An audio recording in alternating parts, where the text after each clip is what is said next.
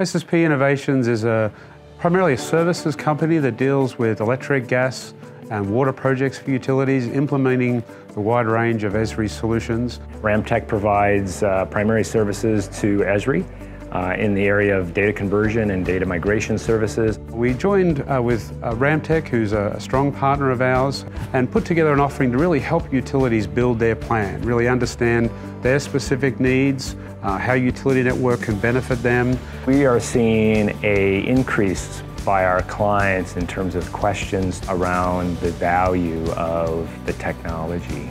The utility network is a solution that will allow utilities to manage their network in a much different way than they've had in the past. Part of the Utility Network Advantage program is to help them begin to understand that and where there are gaps in their current environment. Our Utility Network Jumpstart was really to help educate utilities about what the utility network would look like for them.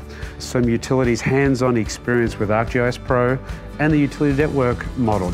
One of the first stages of UNAP is really to start to ask utilities what's their current environment and some of the struggles that they're trying to address, not just in moving to a new technology, but maybe organizationally. Who the different groups are that use spatial data today, and who are the other groups that, if they're not, it would be of your benefit to let us talk to them about how they might use spatial data. Some of the feedback on the data model has really resulted in some tools that have been introduced by Esri in future releases. The utility network offers logical connectivity, so things can be distinct separately but actually be connected, but they couldn't visualize that. And so some of the feedback was we're visual people, we're used to working with maps, so we'd like to have a tool to show that, and Esri that entered into the product in the most recent releases of it.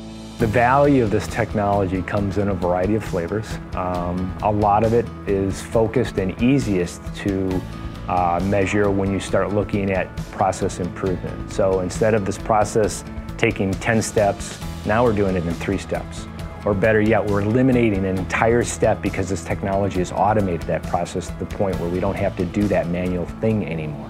One of our proudest moments with UNAP, I think, was when we presented the UNAP offering to the Esri utility sales team, and we got such a favorable response. And this is great to see because obviously these are the folks who are working with utilities day in, day out and trying to address their needs. To get a positive response from something we're doing that's really encouraging utilities to move to their platform was great.